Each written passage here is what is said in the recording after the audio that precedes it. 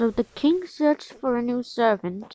Hearing this, a handsome horn player stepped in. He enjoyed playing it and was very good at it.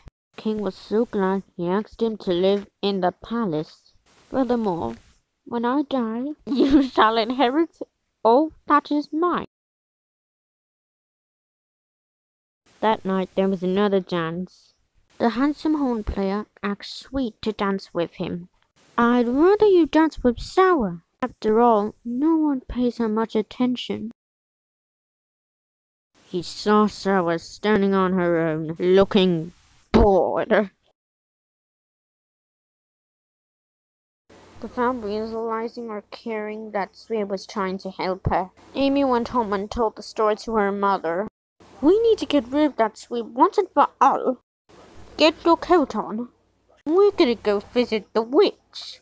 Back at the castle, the king, well, he wasn't focusing. By accident, he fell downstairs to his death. We need your help, madam. My daughter Amy is jealous of Sweet.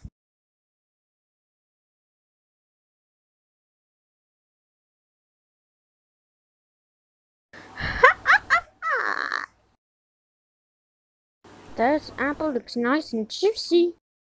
Come on, just one bite. Fine, just one bite.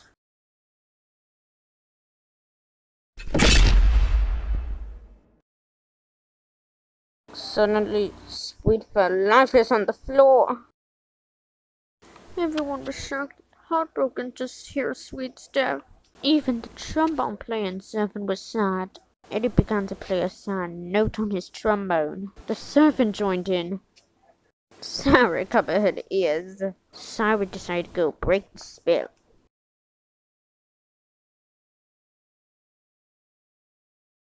Give the gem!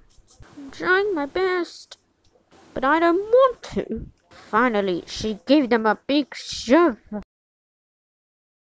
The gem fell and broke to smithereens. Sweet woke up as if nothing had happened.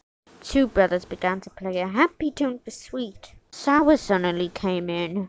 I was jealous and I really wanted to harm you. The next day, the servant married Sweet and Sour married the trombone player. From now on, they would make a band every Sunday morning.